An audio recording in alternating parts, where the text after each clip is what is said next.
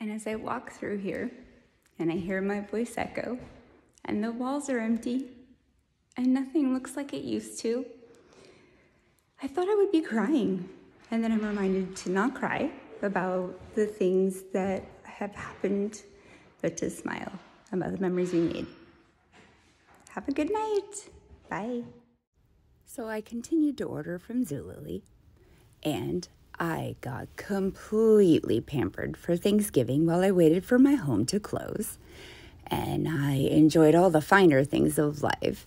And then I put everything I own into a 2-car garage while I waited, ordered a Christmas tree online in a box, and I ordered Thanksgiving dinner, and I ordered pumpkin pie, because I had to have pumpkin pie, of course. And then I sat back and enjoyed the view.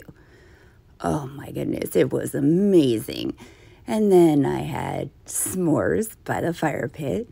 And then my house got ready to close early. And then I waited for the Tesla, continuing to order Zulily all along. And watering my Christmas tree, my little one. The end. For now.